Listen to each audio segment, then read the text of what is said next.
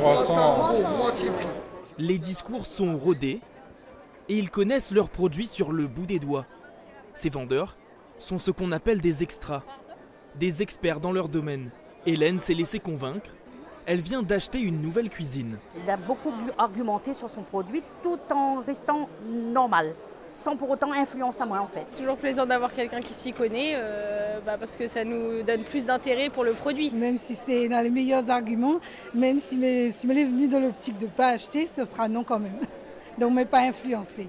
Mais c'est vrai que c'est tentant. L'objectif ? Apporter une expertise supplémentaire qui aide à conclure les ventes. Ce représentant a pu visiter directement les usines de fabrication. Il est incollable sur la confection de ces fauteuils.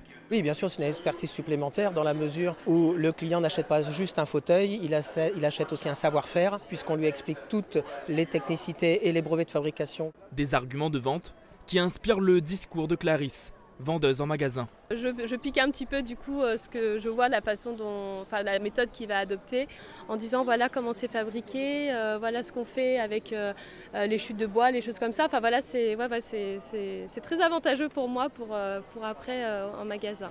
Ces vendeurs viennent de partout en France. La plupart des enseignes qui font appel à ces as de la vente espèrent faire gonfler leur chiffre d'affaires le temps du salon. On a une efficacité commerciale un peu plus affûtée que le vendeur magasin. Pourquoi? Parce que nous devons faire un maximum de chiffre d'affaires dans un minimum de temps. Ce qui veut dire qu'on est obligé de respecter ce qu'on appelle la trame de vente, la méthode de vente. Il faut quand même qu'on sorte 35 ventes. Ça équivaut à peu près à 500-600 000 € de chiffre d'affaires. Ces vendeurs externes ont jusqu'au 5 mai pour conclure le maximum de ventes avant de repartir.